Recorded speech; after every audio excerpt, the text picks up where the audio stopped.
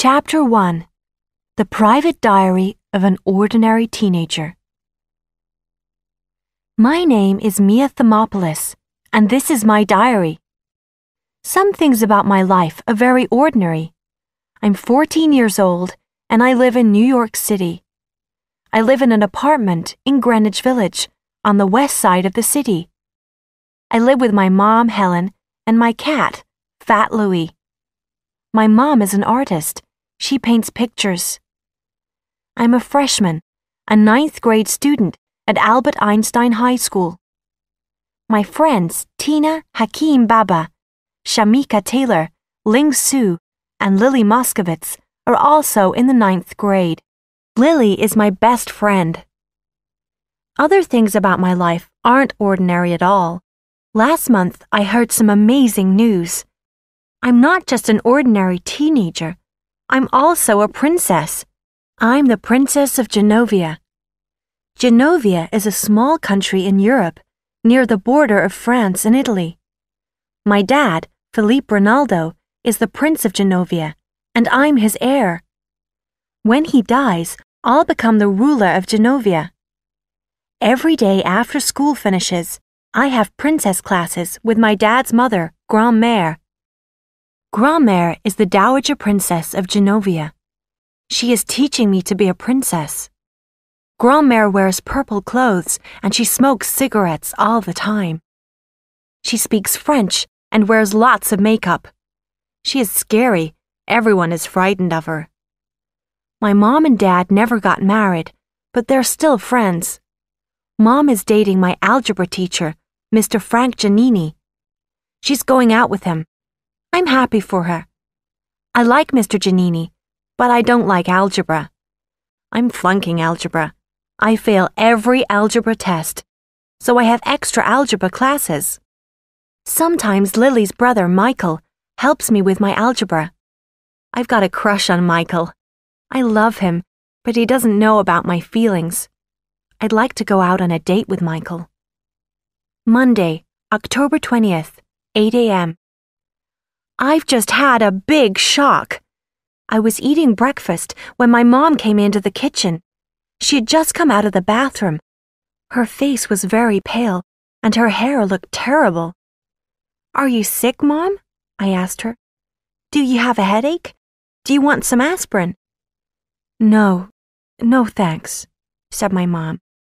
Her voice was really weird. It sounded strange. I was very worried. "What's the problem, Mom?" I asked. "What's wrong?" "Mia, I'm pregnant," said my mom in a shocked voice. Suddenly, her eyes were full of tears, but she was smiling. "I'm going to have a baby." I can't believe it. My mom is having a baby, and its father is Mr. Giannini, my algebra teacher. My mom and dad weren't married when I was born. 14.5 years ago, Mom and Dad fell out of love with each other. My mom didn't want to marry my dad, so she became a single parent. She looked after me without anyone's help. I live with Mom in America, and my dad lives in Genovia. My dad sends us money each month. Why wasn't Mom more careful? She is an adult, but sometimes she behaves like a teenager. She doesn't think carefully, and now she's going to be a single parent again. My problems. 1. I'm the tallest girl in the freshman class. 2. I'm a freak. I look strange. I'm very thin and I have huge feet. 3. Last month, my mom started dating my algebra teacher. 4. Last month, my dad told me, "You are the Princess of Genovia." 5. I have princess classes with my scary grandmother. 6. In December, I must go on TV in Genovia. I have to introduce myself to the Genovian people. 7. I don't have a boyfriend. Algebra class. Mr. Giannini hasn't spoken to me about Mom's pregnancy. Maybe my mom hasn't told him about the baby. What will my new baby brother or baby sister look like? My mom is very beautiful. She has thick black curly hair. Mr. Giannini is tall and good-looking, and he's very smart. Maybe the baby will be smart too. But I want the baby to have my mom's nose. Mr. Giannini's nose is too long. English class. Mrs. Spears, our English teacher, has given us a new project. We have to write a diary. She wants to read our diaries and know more about us. But I write this diary every day. My mom gave me this diary about a month ago. She was worried about me. I never talked about my feelings. She wanted me to write down my feelings. I don't want Mrs. Spears to read this diary. My thoughts are private. I don't want Mrs. Spears to read my secrets. I'll have to start a different diary for Mrs. Spears. It'll be a fake diary. I won't write about my real feelings in the fake diary. Mrs. Spears wants us to write about ourselves at the beginning of our diaries. This is what I'll write for my introduction. English project. My Diary by Mia Thermopolis. Name. My full name is Princess Amelia Mignonette Grimaldi Thermopolis Ronaldo of Genovia. When people speak to me, they call me Your Highness. In America, I'm sometimes called Princess Mia. A month ago, everyone called me Mia or Amelia Thermopolis. My friends call me Mia. Age, 14.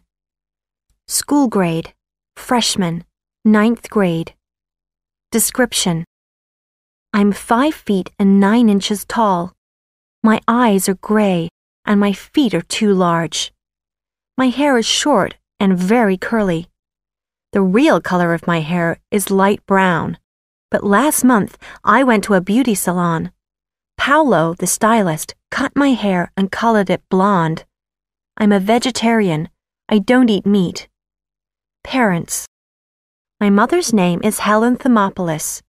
She is an artist. My father's full name is Artur Christophe Philippe Gerard Grimaldi Ronaldo. He is the Prince of Genovia. Pets. Fat Louie, an orange and white cat. Fat Louie is 8 years old and he weighs 25 pounds. Best friend. Lily Moskovitz. Lily is very smart and she's interested in politics and ecology. She cares about people and what happens to the planet Earth. She makes films about the people of New York and their problems. She has her own TV show, Lily Tells It Like It Is. Boyfriend. I don't have one. Address. 1005 Thompson Street, Apartment 4A, New York. I've lived all my life in New York City with my mother, but every summer I go to France and visit my father. We stay in my grandmother's house. About a month ago, my father told me, Mia, I am the Prince of Genovia. You are my heir. After that, he came to stay at the Plaza Hotel in New York. He's staying in a suite in the penthouse, rooms on the hotel's top floor. My grandmother has a suite in the penthouse too. I have to go there every afternoon. My grandmother is teaching me how to be a princess. Afternoon. Lily sat with me in the cafeteria during lunch. What's wrong, Mia? She asked. Something's wrong. I wanted to say, Lily, my mom's pregnant. But I didn't say this. I told a lie. Nothing's wrong, I said, but Lily didn't believe me. I'm worried about my mom and Mr. Giannini. Will Grandmère be mad about my mom's pregnancy? Will she be angry when she hears the news about the baby? And what about my dad? How will he feel? Will he be angry? Or will he be sad? A year ago, my dad got very sick. He had cancer. Dad is okay now, but he can't have any more children. He's not in love with my mom now, but maybe this news will hurt him. And has Mom thought about which foods are best for a pregnant woman? My mom doesn't eat healthy foods. She eats too many candy bars, cakes, and pizzas, and she drinks beer. Our refrigerator is full of the wrong kinds of food. I must throw out all the alcohol and coffee. I must buy fresh fruit, vegetables, and milk. Late afternoon. Today, I used the school computer and I went on the internet. I found some information about pregnancy. Lily saw what I was looking at. "Do you have a secret to tell me, Mia?" she said in a shocked voice. "Are you pregnant?" Lily's voice is very loud. Everyone heard her. "I'm looking for some information from my biology class," I said. Only part of this was true. I'm working on a special project with Kenny Showalter. Kenny is my study partner in biology class. The project isn't about pregnant women. It's about insects, but Lily doesn't know this. Lily went on talking about pregnancy. I was very embarrassed because her brother, Michael, was sitting with us. He heard our conversation. I wanted Lily to shut up. I've liked Michael for a long time, but he doesn't know this. He's a senior student. He's older than me. He's very smart, and he's kind. He's also good-looking, and he has a gorgeous body. But Michael doesn't notice me at all. I'm just his younger sister's best friend.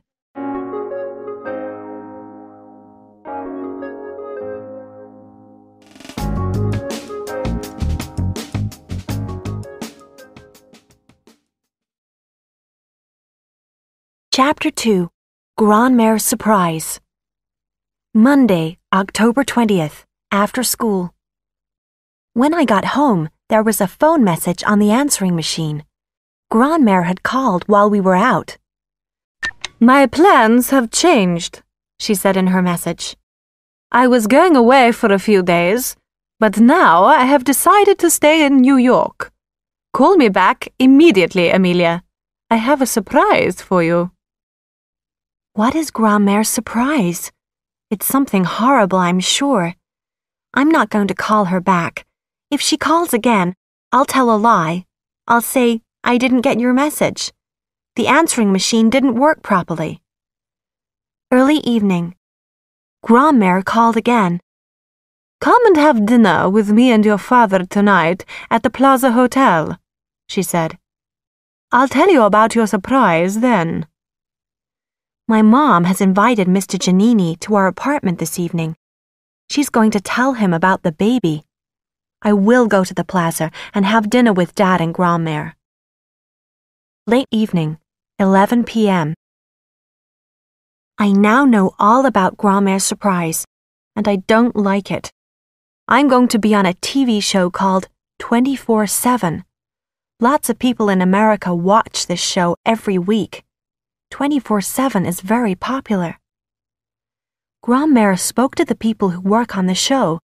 She made an arrangement with them. I'm going to be interviewed by Beverly Bellerive. Beverly is going to ask me questions about being a princess. The interview will be filmed next Saturday. I don't want to be on the 24/7 show. But Grand-Mère won't listen to me. "You have to tell everybody about Genovia," she said. "Then lots of tourists will go there. This will be very good for Genovia."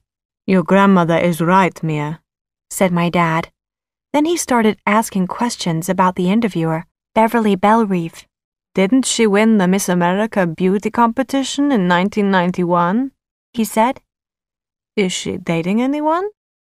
My dad likes beautiful women. "Where will the interview be filmed?" I asked. "Will it be filmed at my apartment or at the Plaza Hotel?" Then I thought about my mom and Mr. Giannini. What will Mr. Giannini say when Mom tells him about the baby? I said to myself. Will he be happy? When I got back to the apartment, the door to my mom's bedroom was closed. I heard Mom and Mr. Giannini talking quietly inside the room. I want Mr. Giannini to be pleased about the baby. He's the best guy that my mother has ever dated. I went into my bedroom and switched on my computer. There was an email message from Michael Moskowitz. He wanted to talk to me. Michael likes working on computers. He is a member of the computer club at school. He writes an online magazine called Crackhead. Michael and I often use our computers to send instant messages to each other. We have conversations in an internet chat room. We use different names when we chat to each other. I use the name FT Louie. It means Fat Louie. It's the name of my cat. Michael uses the name Crack King, a criminal who sells drugs. Michael is always making clever jokes. This was our conversation. Crack King. At school today, you were weird. What's wrong with you? FT Louie. Nothing is wrong. I'm fine. Crack King. You weren't listening when I was helping you with your algebra problems. FT Louie. Yes, I was. I heard everything that you said. But I wasn't telling Michael the truth. There is something wrong. I have a problem and I can't talk to him about it. I have a crush on Michael Moskovitz. When I'm close to Michael, I can't think clearly. He makes me feel happy and excited. I have to stop writing now. My mom is outside my room. She's knocking at the door. Very late. My mom just came into my bedroom and she was crying. Why are you crying? I asked. Isn't Mr. Giannini pleased about the baby? What did he say? I'm crying because I'm so happy, she replied. Then she pulled me into the living room. Mr. Giannini was standing there. We want you to hear our news first, said my mom. We're getting married. Then she put her arms around me and held me tightly. Mr. Giannini hugged me too. It's very weird being hugged by your algebra teacher. Tuesday, October 21st, 1 a.m. My mom and Mr. Giannini are getting married. Does my mom believe in marriage? She never married my dad. Maybe he never asked her. I've just realized something. If my mom marries Mr. Giannini, he'll live with us. He'll live here in this apartment. I'll have to eat breakfast every morning with my algebra teacher. 9 a.m. When I woke up this morning, my throat was painful. I felt ill and I couldn't talk properly. I tried to shout for my mom, but my voice was very weak. She couldn't hear me, so I got up and went down the hall to her room. Mom, I'm sick, I whispered. I can't go to school today. Please will you call the school, and please tell Lars. Tell him, don't come with a limousine, and call Lily. Lars is my driver and bodyguard. His job is to protect me because I'm a princess. He drives me to school every day in my dad's limousine. We always pick up Lily and take her to school too. Late morning. My mom usually goes to her art studio to paint, but today she stayed at home and looked after me. She made me cups of tea and special food. At 10 o'clock, Mom put a thermometer in my mouth. She took my temperature. She wanted to find out if my body heat was normal. After a minute, she took the thermometer out of my mouth and looked at it. Your temperature is 99.0 degrees, she said. It is 0.6 degrees higher than normal. Then she touched my face. Your skin is hot. You have a fever. Stay in bed and rest. My temperature, 11:45 a.m., 99.2 degrees Fahrenheit. 12:14 p.m., 99.1 degrees Fahrenheit. 1:27 p.m., 98.6 degrees Fahrenheit. 2:05 p.m., 99.0 degrees Fahrenheit. 3:35 p.m., 99.1 degree Fahrenheit. Maybe my temperature won't be normal by Saturday. Then I can't be interviewed by Beverly Bellerive. Great! Evening. Grandmère called a short time ago. I'm sick, I told her, but she didn't feel sorry for me at all.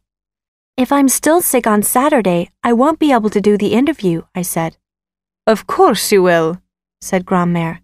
A princess must do her duties for her people, even if she is sick. Wednesday, October 22nd. When I woke up, my temperature was 102 degrees Fahrenheit. My mom called my dad. She asked him to take me to my doctor. So Lars and my dad came to the apartment in the limousine. We had to sit in the doctor's reception for about 10 minutes before the doctor examined me. My dad spent the 10 minutes talking to the doctor's pretty receptionist. The doctor looked inside my throat and felt my neck. "You have a throat infection," he said. Then he wrote a prescription for some medicine. "Take this," he said, giving me the piece of paper. "Go to a drugstore and buy this medicine. You must take the medicine 4 times each day. When your temperature is normal, you can go to school." As soon as I got home, I took some of the medicine. Then I went to bed. My temperature, 5:20 p.m., 99.3 degrees Fahrenheit. 6:45 p.m., 99.2 degrees Fahrenheit. 7:52 p.m., 99.1 degrees Fahrenheit. My temperature is starting to go down. I don't want to get better too quickly. If I'm better by Saturday, I'll have to do that stupid interview.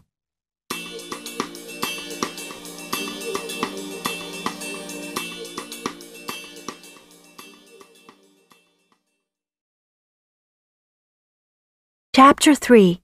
A Secret Admirer. Thursday, October 23rd. This morning, something very exciting happened. My mom brought me a letter that came in the mail. When I opened the envelope, I got a big surprise. Someone has sent me a love letter. I don't know who sent it. There was no name at the end. It was from a secret admirer. The person wanted to keep his name a secret. The letter was signed, "A Friend." It was printed on a computer. There was no handwriting on it. This is what it said. Dear Mia, I feel strange writing this letter, but I'm too shy to talk to you. I can't tell you my real feelings, so I'm writing my feelings in this letter. I've liked you for a very long time. I liked you before you became a princess. I'll always like you. Sincerely, a friend. I've never had a letter like this before. Is it from Michael Moscovitz? I hope that it is. But Michael sees me nearly every day, and he's never spoken to me about his feelings. If the letter isn't from Michael, who sent it? I want to call Lily, Tina, and Shamika and tell them about the letter, but they are in school. I can't be sick now. I have to get well immediately. I want to go back to school and find out about this letter. My temperature, 10:45 p.m., 99.2 degrees Fahrenheit. 11:15 p.m., 99.1 degrees Fahrenheit. 12:27 p.m., 98.6 degrees Fahrenheit. Yes, I'm getting better. 2:05 p.m., 99 degrees Fahrenheit. Oh no, my temperature is going up again. 3:35 p.m., 99.1 degrees Fahrenheit. I'm not getting better. Why is this happening to me? Late afternoon. Lily came to the apartment after school. She bought some homework for me. I didn't tell Lily about the letter. I won't tell anyone. The love letter is very private. Maybe Michael did write it. If he wrote it, he won't want everyone to know about it. Lily sat on my bed and we watched a movie on TV. The movie was about a handsome boy who fell in love with a girl. Later, the boy found out that the girl was a princess. Her story was just like mine. But the girl in the movie couldn't marry the handsome boy. Her father had arranged for her to marry a prince. Maybe my dad has arranged a royal marriage for me too, I said to Lily. So I can't fall in love with a handsome actor or your brother Michael. I'll have to marry someone like Prince William and live in Britain. Lily looked at me. Then she went into the living room. My father was sitting there reading a newspaper. He was looking after me for a few hours. My mom wasn't in the apartment. She didn't want to tell Dad about her marriage to Mr. Giannini or her pregnancy. She had gone shopping.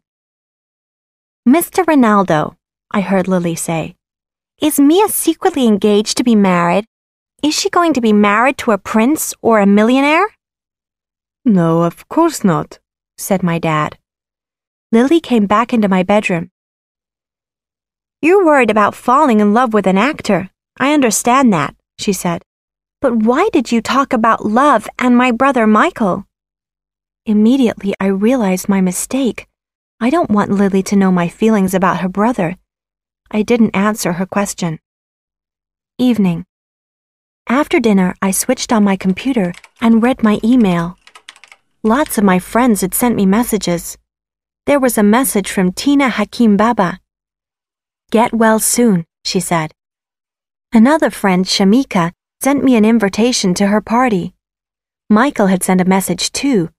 It was a little film with a cat in it, a cat like Fat Louie. The cat was dancing, and it was really cute. Michael had signed the message, "Love, Michael." Did Michael send me the love letter on Thursday? Is he the shy friend? I don't know. The word love wasn't in that letter.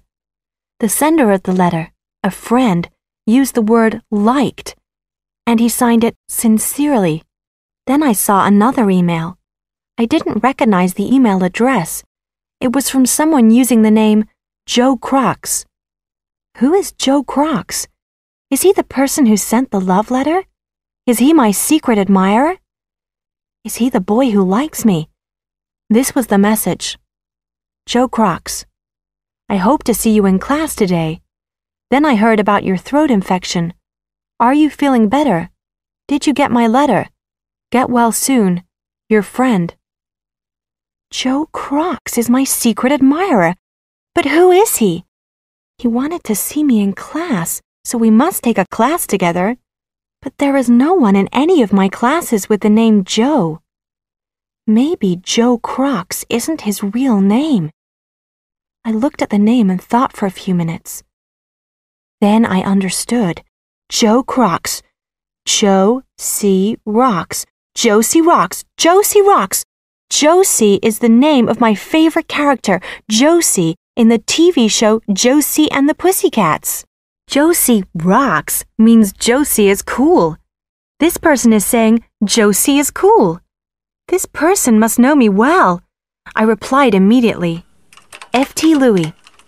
Dear friend, I got your letter. Thank you very much. Who are you? I won't tell anyone. Please tell me. I'll keep your secret. I waited for about half an hour, but Josie Rocks didn't write back. Friday, October 24th. Algebra class. I am better. My temperature is normal now, so I went to school. Lars drove me in the limousine, and we picked up Lily outside her apartment. Michael was with her. When we got to school, Michael walked with me to my class. I felt very happy. Lily's boyfriend, Boris Pelkowski, meets her outside school every morning and walks with her to class. Afternoon. My list of things to do. 1. Stop thinking so much about Josie Rocks. 2. Stop thinking so much about Michael Moskovitz. 3. Stop thinking about my mom and her pregnancy. 4. Stop thinking about my TV interview tomorrow. 5. Stop thinking about grammaire. 6. Stop biting my fingernails. 7. Work harder in my algebra class. Evening. Homework. English project. I have to write in my school diary. I have to write 200 words with the title, Describe a Special Experience That Changed Your Life. What can I write about? A month ago, my father told me who I was. I'm a princess. I'm heir to the throne of Genovia. My life changed then. Maybe I'll write about that. Kenny Showalter, my partner in biology class, had a very special experience last year. Last summer, Kenny visited India with his family. While he was there, he got very sick. He nearly died. That experience changed me, said Kenny. Now I want to help people who are sick and dying. I've never had any experiences like that. My experiences aren't special at all.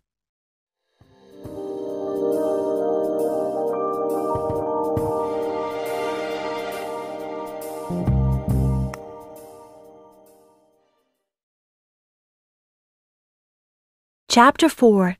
Me and My Big Mouth. Saturday, October 25th, Grandmare's Suite, the Plaza Hotel.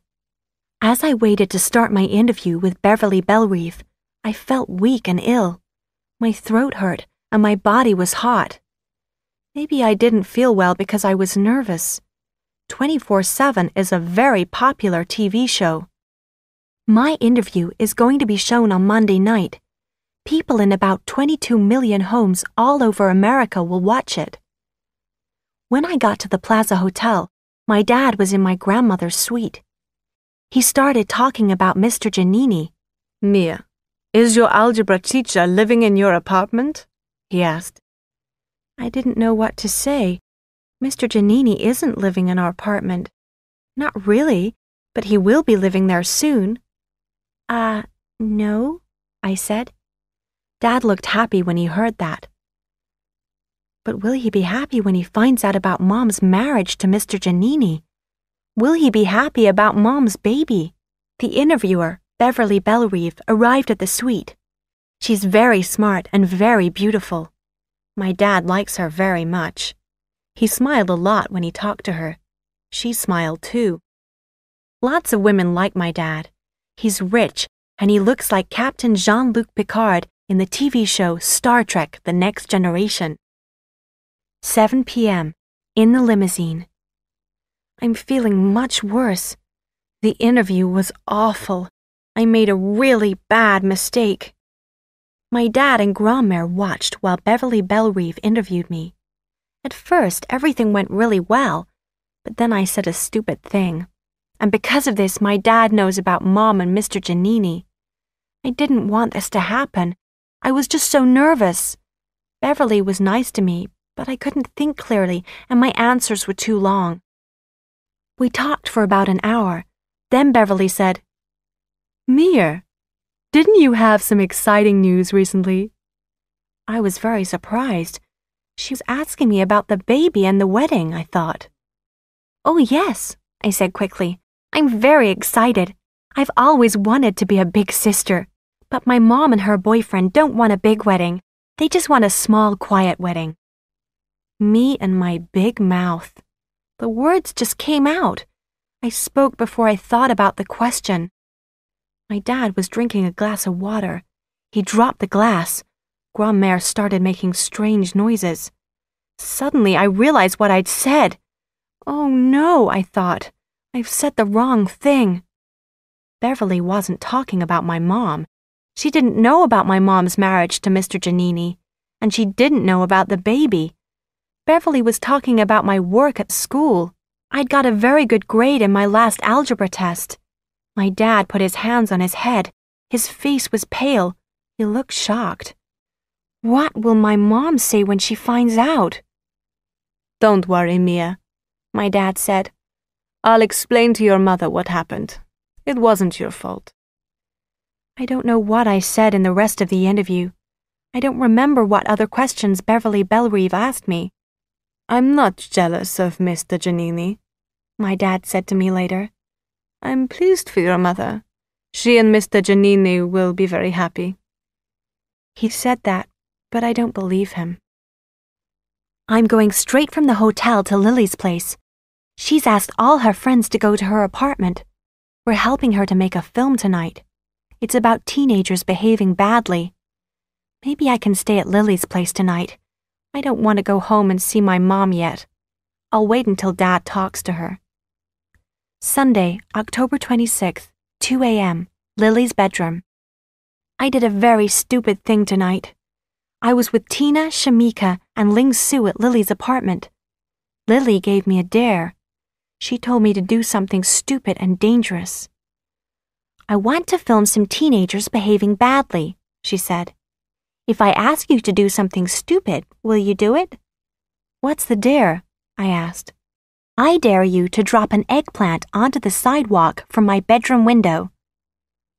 You won't do it. You're good. You never behave badly. I'll do it, I said at once. I accept the dare. It was a very stupid thing to do. Lily's family live in an apartment 16 floors up from the street. It's extremely dangerous to drop anything out of high windows in New York City. If something falls on someone in the street, they could die. But my friends heard what Lily said, so I agreed to do the dare.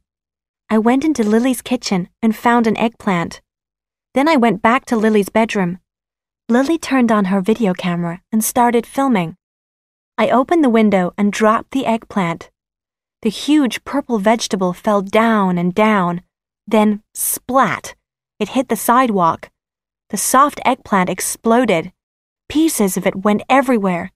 Many pieces hit a bus and a Jaguar car. I leaned out of the window. I saw a man get out of the Jaguar. He looked up at Lily's apartment building. He was trying to see which floor the eggplant came from. Suddenly, someone pulled me back. It was Michael, Lily's brother. "Get down," he said. We all got down on the floor at once. Me, Lily, Michael, Shamika, Ling-Su, and Tina. I was surprised to see Michael in the apartment. I thought that he was out with his friends from the computer club. "That was really stupid," Michael said. "It's against the law to drop things out of windows in New York City. You could kill someone." "Oh, don't be silly, Michael," said Lily, laughing. "It was only a vegetable." "I'm not joking, Lily," said Michael angrily. "I'm very serious. If anyone saw Mia do that, she'll be in big trouble. Maybe the police will arrest her. You mustn't keep that film, Lily. No one must see the Princess of Genovia behaving so badly." I was very pleased. Michael was trying to help me. Maybe he didn't write the love letter, but he does care about me a little.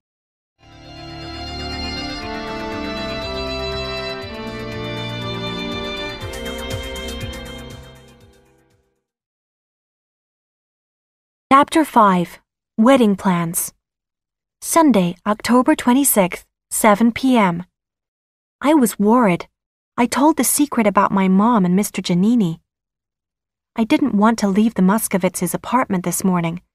I always feel relaxed and comfortable at Lily's place. Lily and her family are ordinary people with normal problems. But my family is weird, and our problems are always difficult. I was surprised when I got home. My mom was happy to see me. "Don't worry, Mia," she said. "Your dad's talked to me about the TV interview. Everything's okay. I understand." We sat down and made plans for her wedding.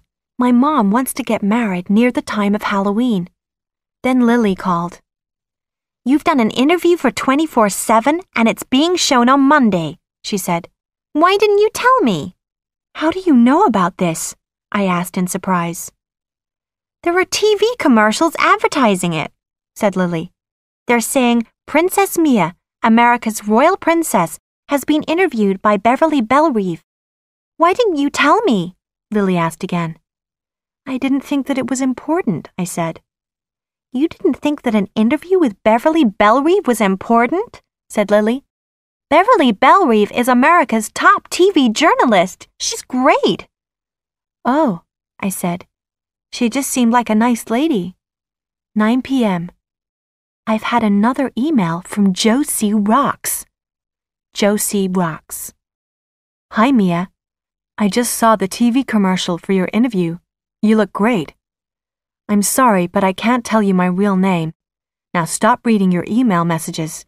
You must start your algebra homework. Your friend." I wrote back immediately. F.T. Louie. "Who are you?" Josie Rocks didn't reply. How does he know about my algebra homework? Michael knows about my algebra homework. Is he Josie Rocks? I want Michael to be Josie Rocks. Monday, October 27th. Lots of people at school saw the commercials for my interview. Everyone is going to watch 24/7 tonight. Tomorrow they'll all know about my mom and Mr. Giannini. What am I going to do? What did I say in the interview?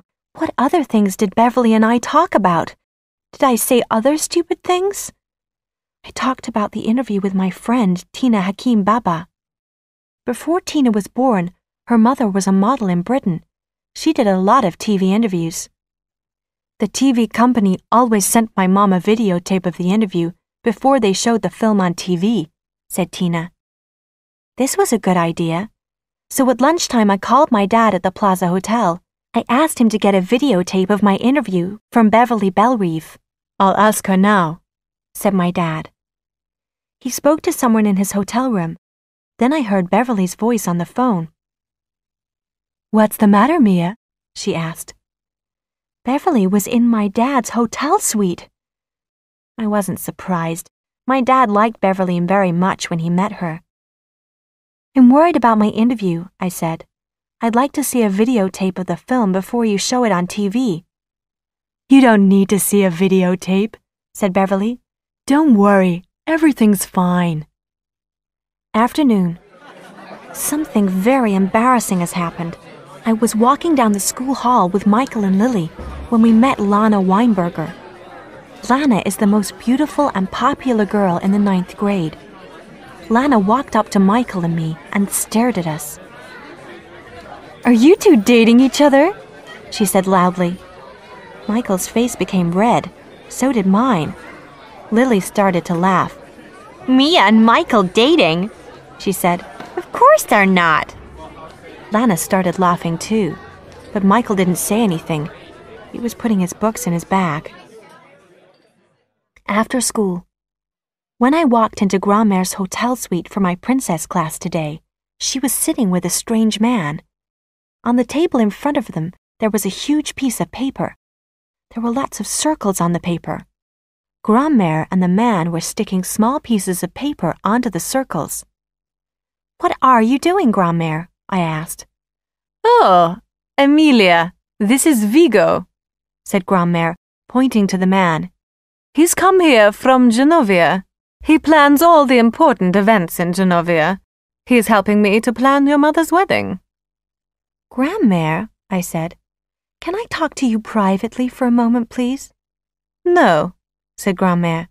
If you have anything to say, you can say it to Vigo, too. Vigo jumped up from his chair and rushed over to me. He was very short, and he spoke excitedly. I'm delighted to meet you, Your Highness, he said. It's nice to meet you, too, I said. But my mom and Mr. Giannini want a small, quiet wedding. I'm sure of that. Nonsense, said Grandmère. Amelia, you are a member of the Genovian royal family. One day you'll be the ruler of Genovia. Your mother must have a big wedding. The marriage will take place in the white and gold room here at the plaza. Then there will be a party in the grand ballroom. Grandmère, I said.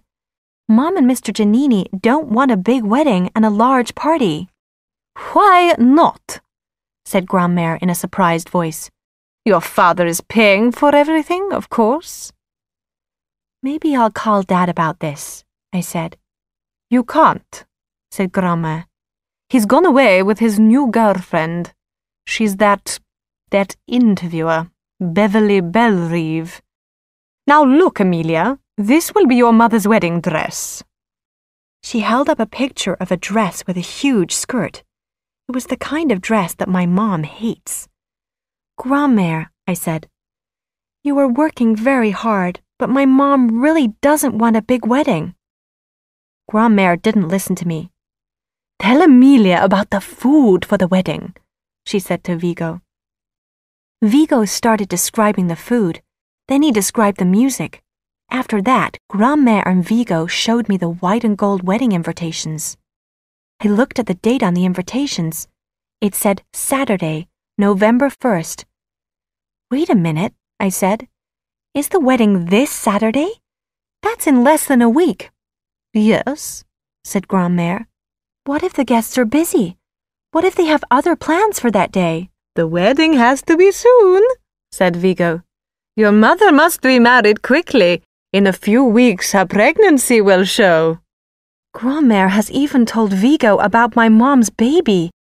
That's great. That's really great.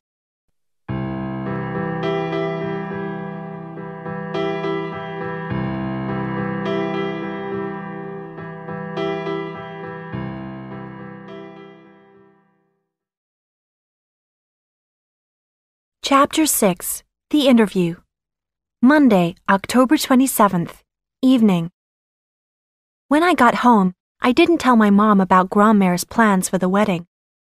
My mom was in the bathroom. She was feeling sick because she was pregnant. Mr. Giannini was in the apartment.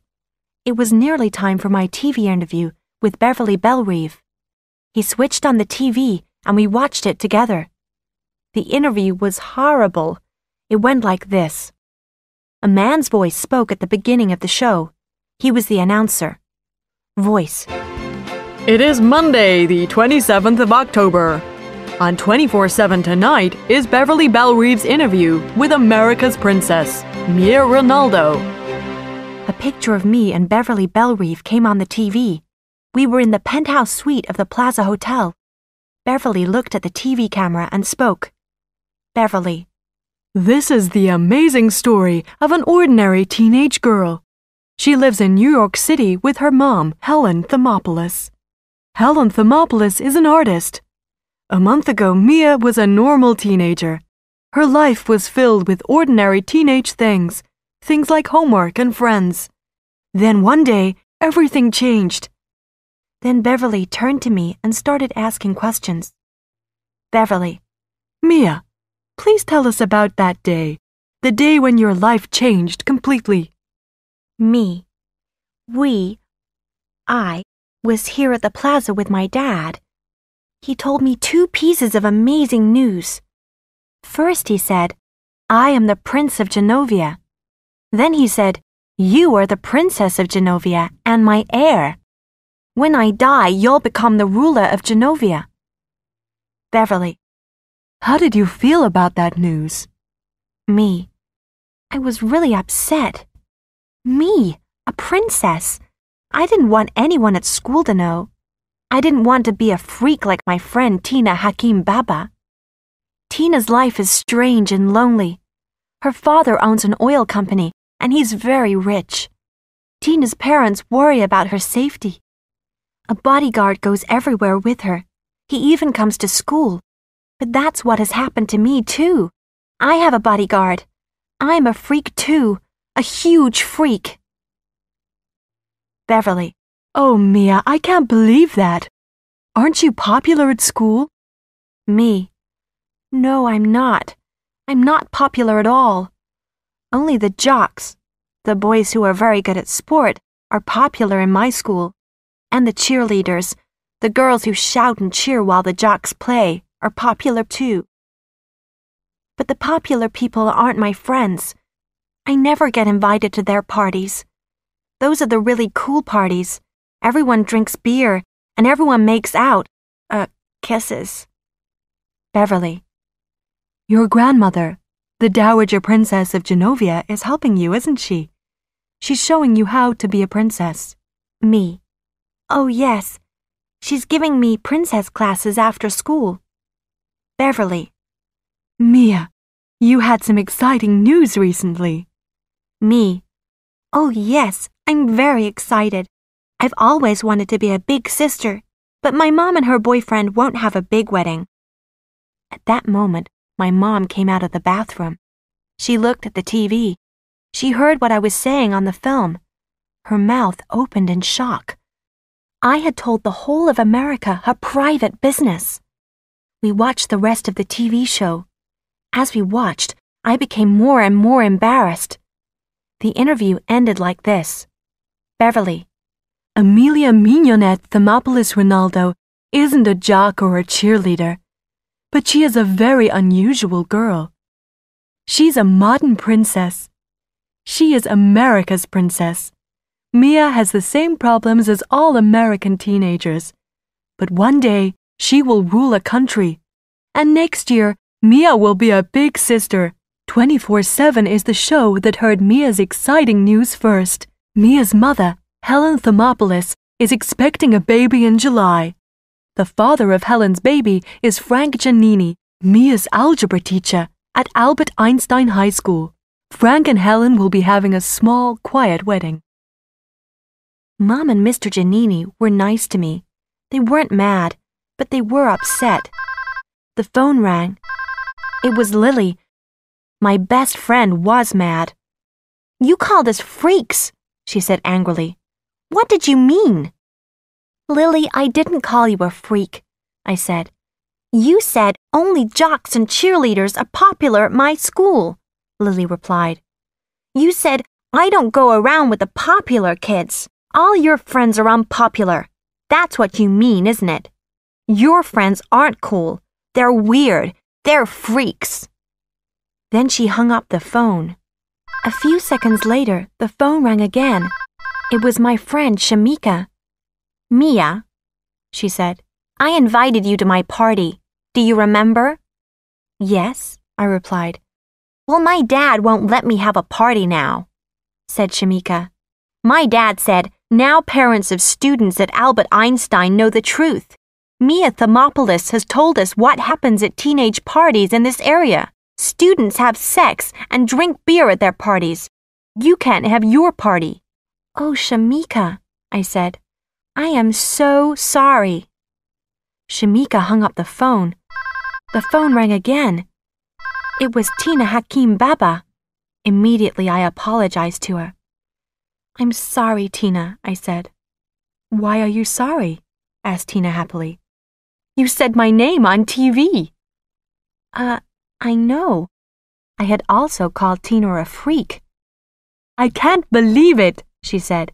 It was so cool. It's the most exciting thing that has ever happened to me. You aren't mad at me? I said. Did your dad see the interview too? Yes, said Tina. He's very pleased. Now everyone knows about my bodyguard, Wahim. He protects me everywhere I go. Tina hung up. The phone rang for the fourth time. It was Grand-mère. Well, she said. That was terrible, wasn't it? I'm sorry, Grand-mère, I said. I didn't mean to say bad things about my school. But Grand-mère wasn't talking about my high school. That Bellerive woman didn't show any pictures of Genovia, she said. We need more tourists to come to our country. Maybe I'll have to go to another school now, I said. But Grand-mère wasn't listening to me. Suddenly she hung up the phone. Mia, my mom said, the interview wasn't that bad. You told the truth about the jocks and the cheerleaders. I went into my room and switched on my computer. I'd received a message from Michael Moskovitz. We had this chat room conversation. Crack King. Hi, I just saw you on TV. You were very good. F.T. Louis. It was terrible. Crack King. Well, you told the truth. F.T. Louis. But Mom and Mr. Giannini are upset, and Lily and Shamika are mad at me now. Crack King. Don't worry about Lily. She's jealous because more people watched your interview than her TV show. What are you doing on Saturday night? I read the last line of his message again. Was Michael Moskovitz asking me out on a date? F.T. Louis. I don't know. Why? Crack King. Well, Saturday is the day after Halloween. I'm going to a movie theater with some friends. We're going to see the Rocky Horror Picture Show. It's a really funny movie. Everyone is going to celebrate Halloween. We'll all wear scary costumes and crazy makeup. Do you want to come? Okay. Michael wasn't asking me out alone with him, but it will be nice to go out with him and his friends. Then I remembered my mom's wedding. F.T. Louis. Can I give you my answer later? Maybe I'm doing something with my family on Saturday night. I'll speak to you later. Crack King. Sure, okay.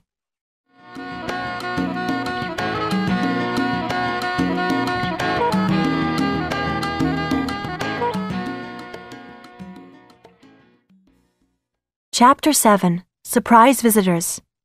Tuesday, October 27th. Algebra class. This morning, Principal Gupta, the head of Albert Einstein High School, asked me to come to her office. Are you very unhappy here at Albert Einstein? She said. She looked worried. Last night, in your TV interview, You said I'm not popular, but everyone in the school knows who you are. They know me because I'm a princess, I replied. My story was printed in newspapers and magazines. Before that, very few people wanted to know me. You must join one of the school clubs, said Principal Gupta. Then you'll meet more students. You'll have more friends. Principal Gupta, I said, I don't have time for clubs. I don't have any time for myself after school finishes. Every afternoon, I have an extra algebra class, and then I have a princess class with my grandmother. In the evenings, I do my homework. Principal Gupta doesn't understand. Late morning. Lily's boyfriend, Boris Palkowski, told me a secret about Lily. She is secretly writing a book about our school. I can't believe it. Why does Lily only tell Boris her secrets? Why doesn't she tell me? Lily and I have been best friends since elementary school. I tell Lily everything. Well, almost everything. She didn't know about my mom and Mr. Giannini's wedding and their baby. She doesn't know about my feelings for her brother. And she doesn't know about my secret admirer. But I tell her nearly everything else. Afternoon. Kenny, my partner in biology class, spoke to me after class today. Are you doing anything on Saturday night? He asked. I'm not sure, I replied. Maybe I'll be eating dinner with my family. Well, I'm going to see a movie, the Rocky Horror Picture Show, with some friends from the computer club, he said. Will you come too? Is Michael Moskovitz one of your friends? I asked. Yes, said Kenny. 6 p.m. in the limousine. I'm with Lars. We're going back to the apartment. I've just been to see Grand-Mère at the Plaza Hotel for my princess lesson. I walked into the suite, and I had a shock. Lots of people were there. There were people talking about food and wine and flowers. Others were writing names on cards. Vigo was running about, telling everyone what to do.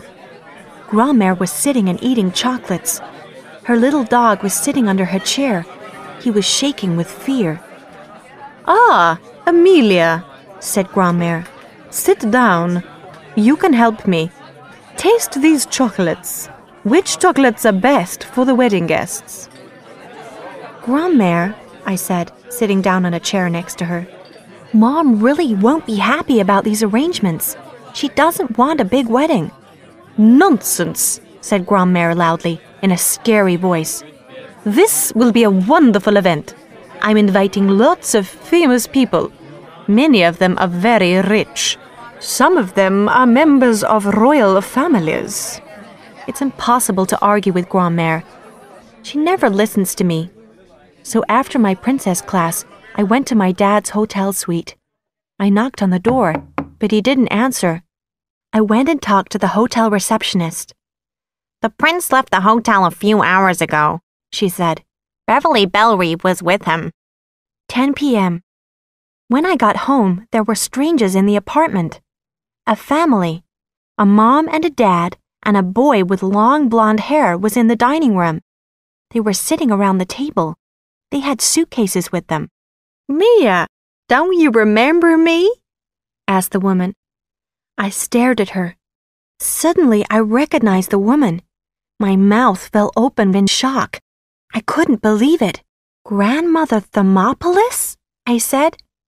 Mia, said the woman. You've never called me grandmother. I'm Mamour. My mom's mother, Mamour, and my mom's father, Papour, were in our apartment. I didn't recognize the young guy. He was dressed like a farmer. He was wearing a cotton shirt and denim overalls. My mom's parents live in the state of Indiana.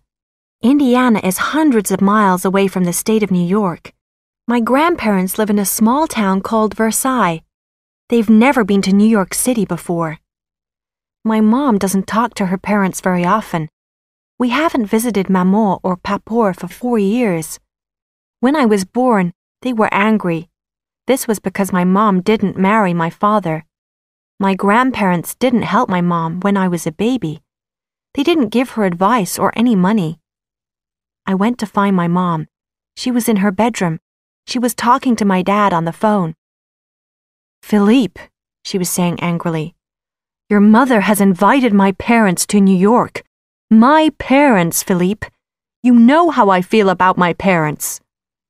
Then she saw me standing by the door. "Are your grandparents still out there?" she whispered. Yes," I said. "Did you invite Maman and Papa here?" "No, I did not," said my mom. "Grand-mère Clarisse invited them. She's arranged a big wedding. It's gonna be on Saturday." Her voice was getting louder and louder. "Your grand-mère has invited hundreds of people, all her friends." I felt terrible. I had forgotten to tell my mom about Grand-mère's wedding plans. Mom held out the phone toward me. "Your dad wants to talk to you," she said. "Mia?" said my dad. "I've arranged for your mother's parents to stay at the Soho Grand Hotel. It's near your apartment. I'll send Lars with the limousine. Put the Thermopolises in the car.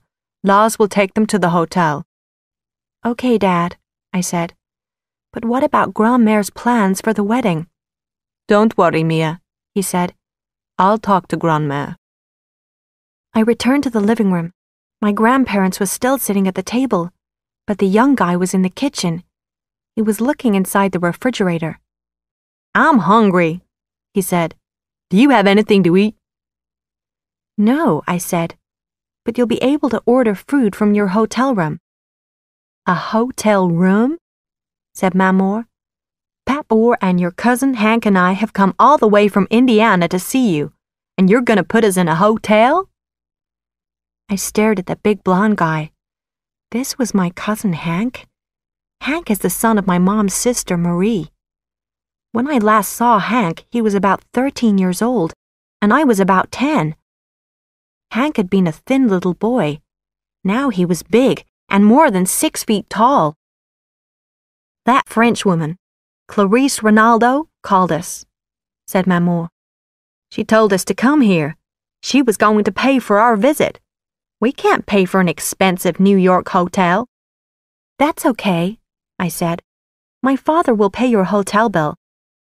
"Oh, good," said Maman, smiling. "Let's go." When Lars came with the limousine, I went with them to the hotel. But when we arrived at the Soho Grand, I had another surprise. "Mia, will you take Hank to school with you tomorrow?" asked Maman. "Oh, you don't want to go to school with me, Hank," I said quickly. "You're on vacation." "But I want to see what a New York City high school is like," said Hank. When he said New York, Hank pronounced the words New York. People from Indiana don't speak like people who live in New York. They have a different accent. Then Hank whispered to me so that Maman didn't hear. "And I want to see what New York girls are like," he said. So I had to say okay. When I got home, Mom was lying on her bed. She was reading a magazine. Her eyes were red from crying. "Oh, Mia," she said. "Come here and let me hug you. I'm sorry. I'm a terrible person. Grand-mère Clarisse has made me angry and upset. She's planned everything. She's arranged when I will be married. She's chosen the place for my wedding. She's invited the guests. And Grand-mère asked my parents to come to New York. They've come all the way from Indiana to see me, but I didn't want to speak to them. I didn't want them to stay here. I sent them to a hotel. But I didn't think about your feelings." I felt sorry for my mom. Pregnancy should be a happy time. All this is Grand-mère's fault. She's made my mom unhappy. 11 p.m. Josie Rocks has sent me another email. Josie Rocks. Dear Mia, I saw you on TV last night. You looked beautiful. Don't worry about your problems with some people at school. You're really great. That's what most of us think. Your friend. I wrote back immediately. F.T. Louie. Dear friend, Thank you very much. Please tell me who you are. I won't tell anyone, I promise. Mia. My secret admirer hasn't written back yet.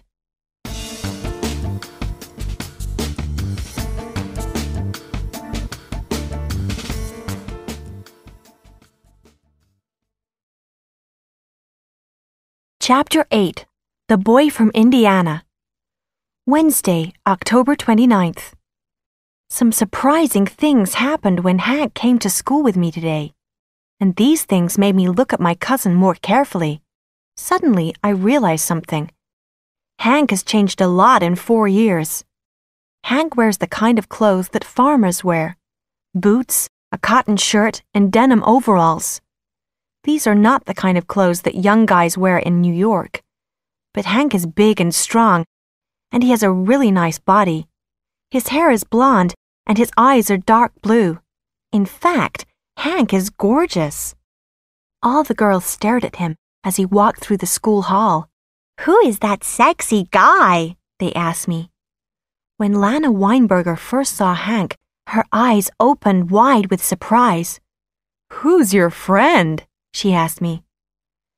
"He's not my friend, he's my cousin," I replied. "Well, you can be my friend," Lana said to Hank. "Thanks," replied Hank. He looked down at Lana and smiled. But the biggest surprise of all was Lily.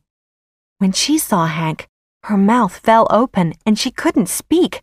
She just stared at him. Afternoon. I don't believe what has happened today. Lily and Hank have disappeared.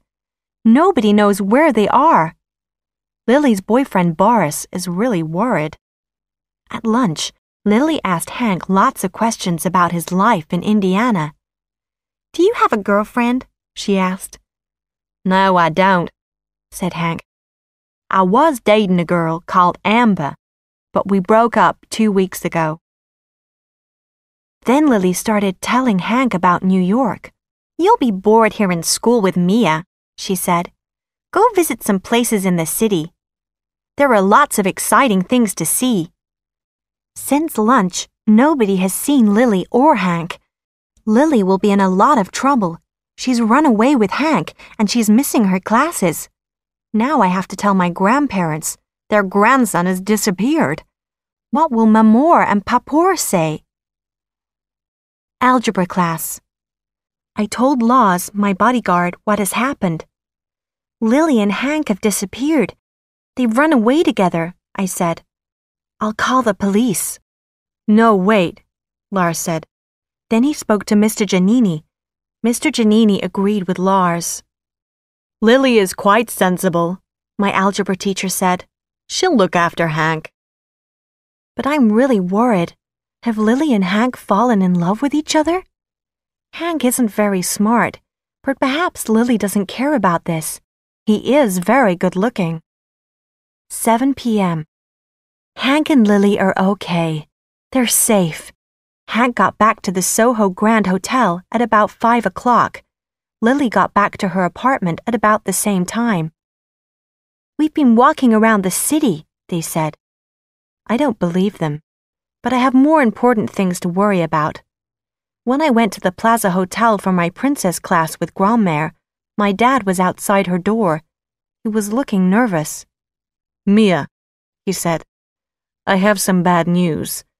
Grandmère has already sent out the wedding invitations." "What?" I said. "Don't worry," said my dad. "I'll take care of everything." My dad is a good man, but Grandmère is stronger than him. He won't be able to stop her. I walked into Grandmère's suite. The royal wedding planner, Vigo, was with her. "Lots of famous people have accepted our invitations," said Vigo proudly. "It'll be the biggest, most important wedding in New York this year." I didn't say anything. I was thinking about Mom. She was going to be shocked when she saw hundreds of famous people at her wedding.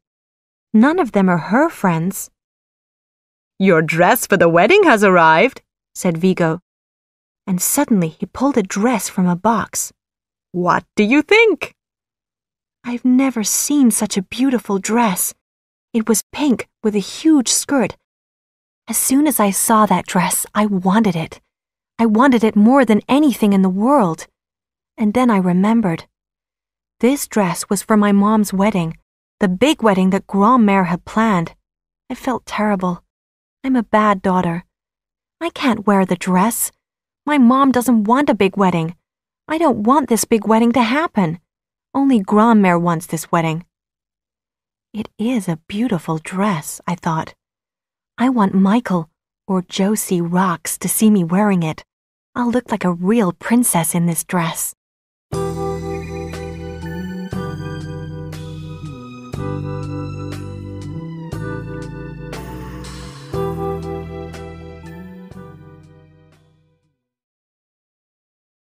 Chapter 9, Secrets and Lies. Thursday, October 30th, English class. Hank didn't come to school with me today. He called the apartment early in the morning. "I'm sick," he said. Last night, Mr. Giannini took Mom, me, Mamour, Papour, and Hank to dinner at a famous restaurant. Everybody had a very good time, and they ate a lot. If Hank is sick, I'm not surprised. When Hank didn't come to school today, all the girls were very disappointed. Only Boris was happy. He's very jealous of Hank. Does Lily like Hank more than Boris? I don't know. Afternoon. Lily and Hank have disappeared again. Before lunch, my mom called Lars on his cell phone. Mamour had spoken to Mom because Hank was missing from his hotel room. Mamour was worried about her grandson. "Lars, did Hank go to school with Mia today?" asked my mom. "No," said Lars. Then at lunchtime, Lily said, "I'm feeling sick. I'm going home." I don't believe what Lily said. She isn't sick. She's gone to meet Hank somewhere. That's what I think. What are Hank and Lily doing? Do they love each other? Are they having sex? 7 p.m. In the limousine. I've just had another shock. Now I'm in the limousine with Lars. He's driving me to my apartment.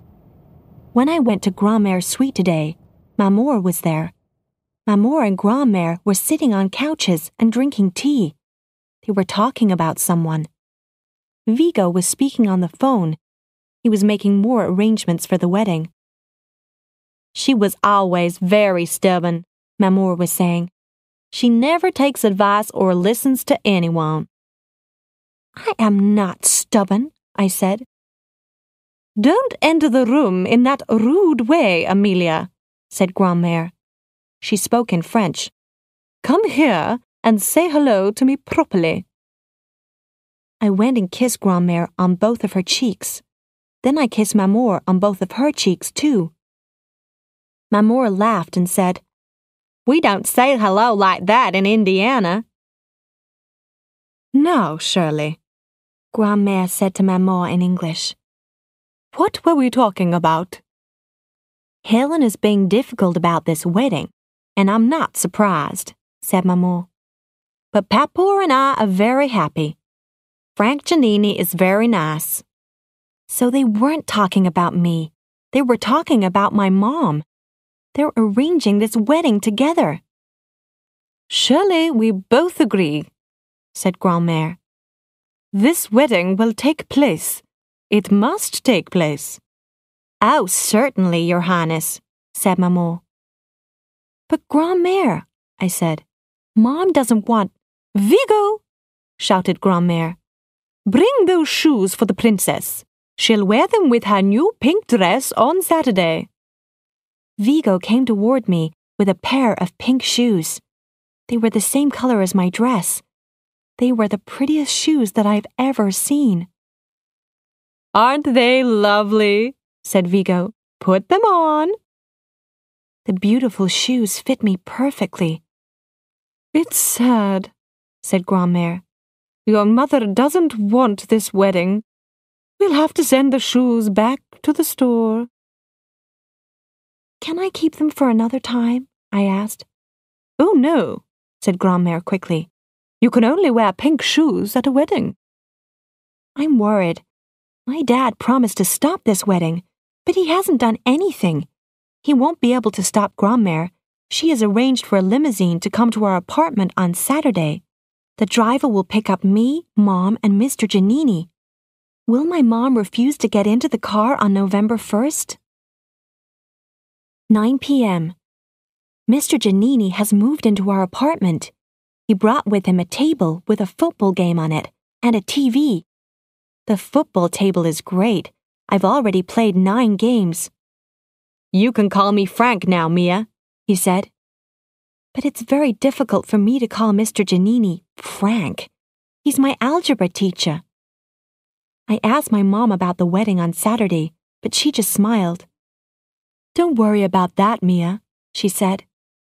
Mom didn't say anything more. She didn't want to talk about the wedding, so I called Lily. Her phone line was busy, so I sent her an instant message on the internet. When Lily and I chat online, Lily uses the name WMN Rule. It means women are cool. FT Louie. Where did you and Hank go to today? WMN Rule. I'm not going to tell you. It's a secret. FT Louie. Lily, I'm worried about you. You missed classes today, and Boris was upset too. WMN Rule. Well, Boris has to trust me, and you must trust me too, Mia. Suddenly, I received a new message from Josie Rocks. Josie Rocks. Are you coming to see the Rocky Horror Show movie? Josie Rocks is going to the Rocky Horror movie on Saturday. Michael is going to the Rocky Horror movie too. Michael must be Josie Rocks. I felt really happy and excited. I wanted to run around the room. I wanted to scream and laugh at the same time. I wrote back immediately. FT Louie. Yes, I want to come to the movie.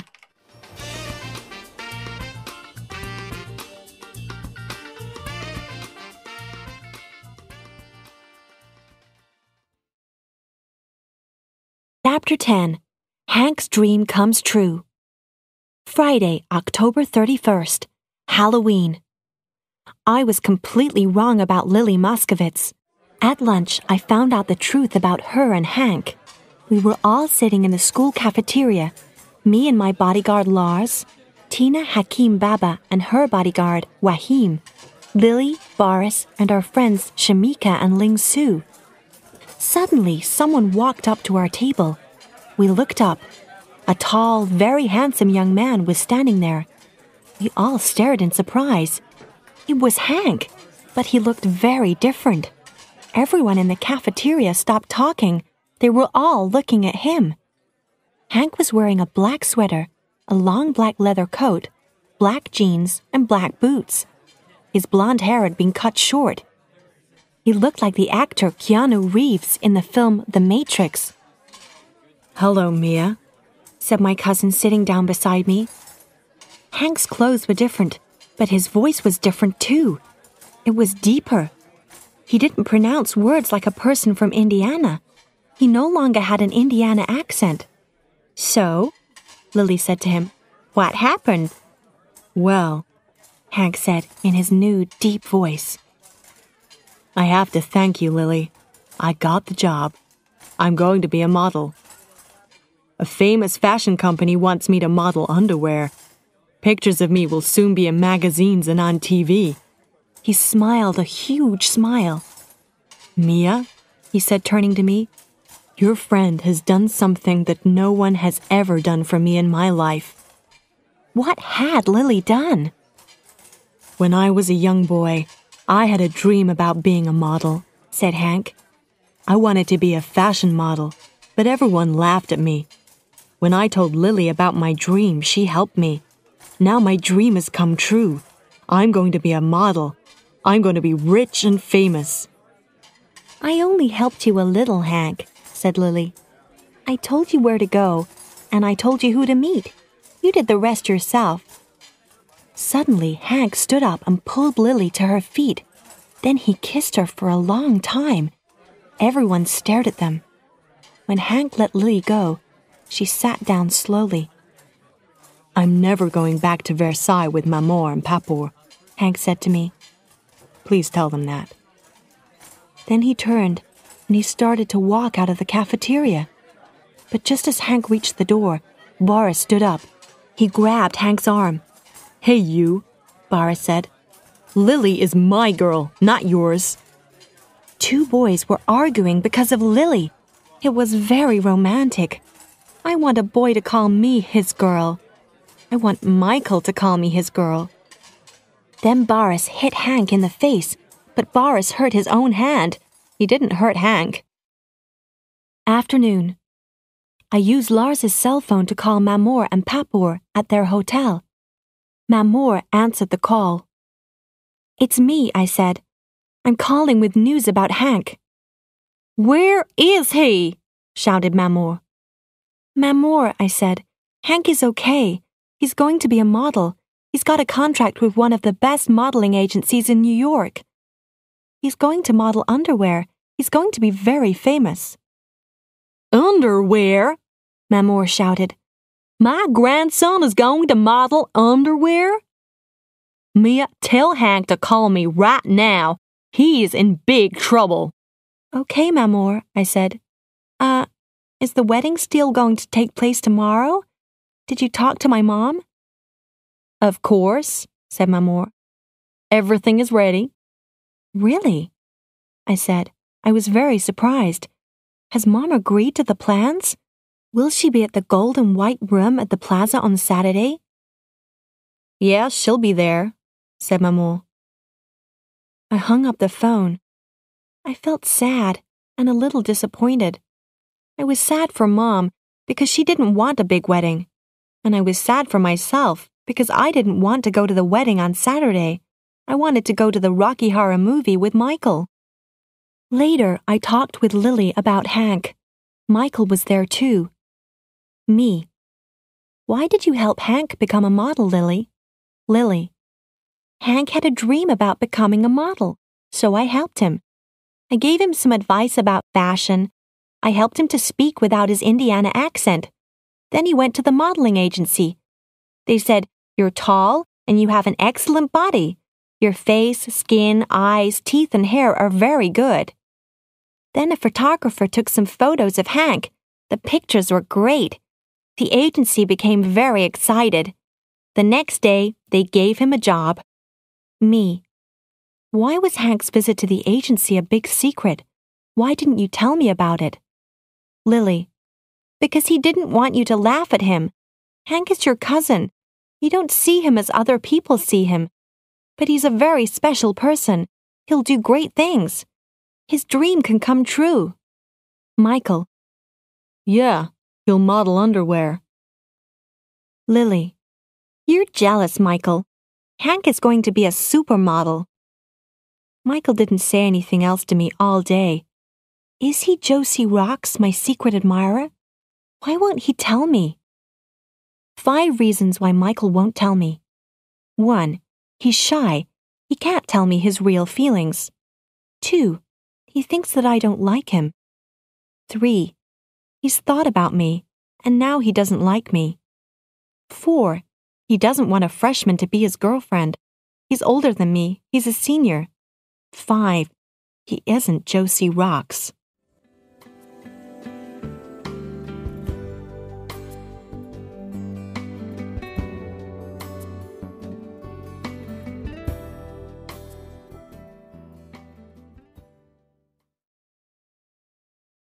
Chapter 11. My Mom's Wedding Day. Saturday, November 1st, 7 p.m. The Plaza Hotel. It's been a very strange day. When I woke up this morning, the apartment was very quiet. I went to my mom's bedroom and knocked on the door, but nobody answered. So I opened the door and went inside. No one was there. A few minutes later, the phone rang. It was my dad. "Dad, Mom has disappeared," I said. "And Mr. Giannini isn't here either. Where are they?" "Don't worry, Mia," said my dad. "Your mother is okay. She's written you a letter. I have it here. You can have it at 8 o'clock tonight." "But Dad, the wedding is at 8 o'clock tonight." "I know," said my dad. "I have to go now, Mia." No, Dad, wait. But my dad hung up the phone. Then it rang again. It was Grand-mère. Are you and your mother ready? She asked. We're all going to the beauty salon. You have to get your hair and makeup done. Mom's left already, I said. Well, said Grand-mère, the limousine is coming to your apartment at 10 o'clock to pick you up. When the limousine arrived, Grand-mère was sitting in it with Maman. Your mother has gone to another beauty salon, said Grand-mère. Your father told me. We went to Grand-mère's favorite beauty salon, Chez Paolo. We stayed there all day. When we left, our hair and makeup looked beautiful. Then we went back to the Plaza Hotel, and I put on my lovely pink dress and shoes. I'm sitting here in a little room, waiting for my mom. 9 p.m. My mom and Mr. Giannini are married. At 7:45, the wedding guests began to arrive at the white and gold room. Hundreds of famous people came. There were rock stars, millionaires, and film actors. There were members of royal families and beautiful models. At 8 o'clock, I asked my dad for my mom's letter. I read it, and then I had to sit down. I couldn't believe what I read. Then my dad went to the front of the room and made a speech to the guests. Thank you all for coming here tonight, he said. Unfortunately, the wedding will not take place this evening. This morning, Helen Thermopolis and Frank Giannini eloped. They flew to Mexico and got married secretly. Grand-mère screamed and almost fell from her chair. Vigo ran to help her. But please stay and have dinner with us, continued my dad. There is lots of wonderful food and wine in the ballroom. And thank you again for coming. The guests were very surprised. They stood up and went into the ballroom. I read the letter from my mom again. My dear Mia, you will be reading this letter at 8 o'clock. By that time, Frank and I will be married. I couldn't tell you our plans before. I didn't want your grandmother to ask you questions about us. You're a wonderful daughter, and you've helped me a lot during this crazy time. This new baby will be very lucky. He or she will have a wonderful big sister. Your loving Mom. I wasn't shocked by the news of Mom's secret marriage. It's very romantic. I was shocked because my father helped my mom and Mr. Giannini.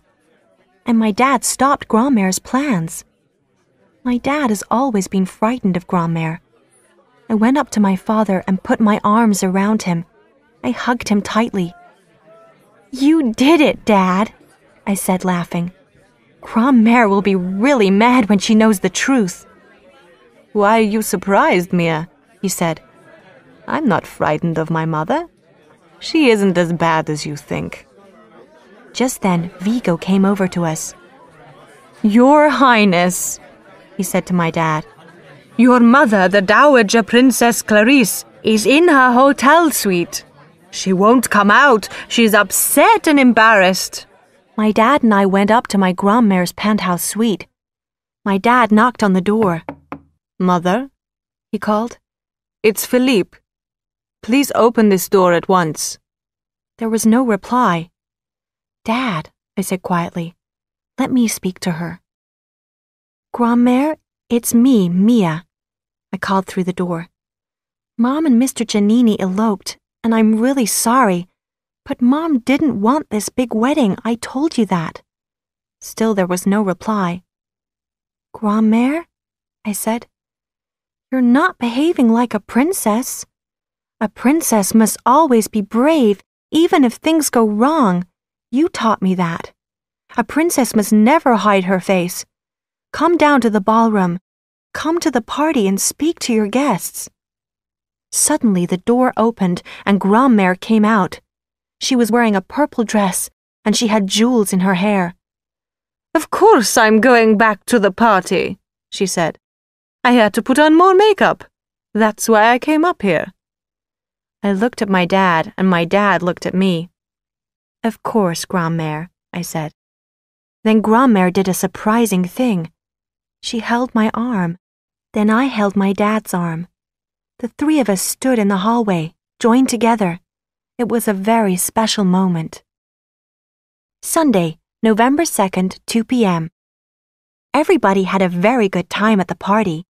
Later in the evening, Hank arrived.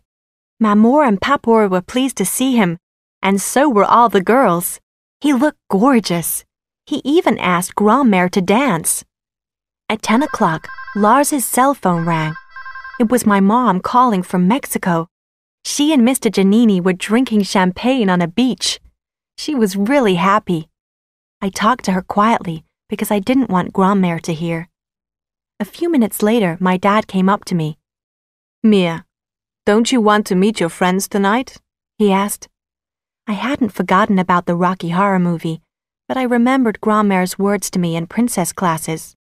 Your family is more important than your friends, she had said. But now Grandmère was happy. She had forgotten about me. She was dancing with a famous film actor. Yes, I said to my dad. I do want to meet my friends. Well, you can go, he said. Lars drove me to the Rocky Horror movie theater. When we got there, we drove up and down the street looking for my friends. Suddenly, I saw Lily. Boris and Michael were with her. Kenny Showalter and Michael's other friends from the computer club were there too. They were all dressed in weird costumes. They looked like characters from horror films and ghost stories. I got out of the car and ran toward them. Michael stared at me. I don't have a horror costume, I said, looking down at my dress. I'm sorry. You look really, he said. Then he stopped. What was he going to say? Didn't I look okay? Did my dress look stupid? We sat and watched the movie. I was sitting in a seat between Michael and Kenny. Lars sat behind me. Michael didn't say much. Kenny tried to talk to me, but I was only thinking about Michael. I sat beside him in the dark, and it was wonderful. The movie lasted for 2 hours, and it was really good. Afterwards, we went to a cafe called Round the Clock. I sat between Michael and Kenny. Everyone talked very loudly. Suddenly, Kenny whispered something in my ear. Have you had any interesting mail lately? He asked. Then I realized the truth. Michael wasn't Josie Rocks. Kenny was my secret admirer. Kenny is a really nice boy and I like him, but he isn't as sexy and attractive as Michael Moskovitz. I looked at Kenny and I tried to smile. Oh, Kenny, I said. Are you Josie Rocks? Yes, said Kenny. Will you come on a date with me, Mia? I was very disappointed. Kenny is a good friend, but do I want him to be my boyfriend? No, I'm in love with Michael, but I didn't want to hurt Kenny's feelings. I spoke kindly and quietly to him. Okay, Kenny, I said. I'll go out with you. Kenny smiled and put his arm around my shoulders. Michael saw Kenny putting his arm around me and smiling. Suddenly, Michael stood up. There was a weird expression on his face. I'm tired, he said. Let's go home. What's wrong, Michael? Said Lily in a surprised voice. I'm tired too, I said. Lars, please can we go to the car? Mia, can I call you later? Asked Kenny. Lily looked at me. Then she looked at Kenny. Then she looked at Michael. Suddenly she stood up too. Come on, she said to Boris. It's time to go. Lily, Boris, Michael and I went in the limousine with Lars. Michael sat beside me in the car. He was silent and I felt terrible. Everything had gone wrong. At last we arrived at the Moskovitz's apartment. Suddenly Michael turned toward me. You look really nice in that dress, he said. I smiled at him. Suddenly I felt happy again. Now I'm sitting in Grandmère's suite at the Plaza Hotel. Maybe things aren't so bad. Soon I'm going to have a new baby brother or sister. And I've got a really nice new stepfather, Mr. Giannini. Kenny called at midday. I'm going to see a Japanese movie with him at 4 o'clock. After that, I'm going to Lily's place. I'm going to spend the night there. We're going to watch a video of my favorite movie, Dirty Dancing. Yesterday was a special experience. Maybe I'll see Michael at breakfast tomorrow morning. That will be better than anything.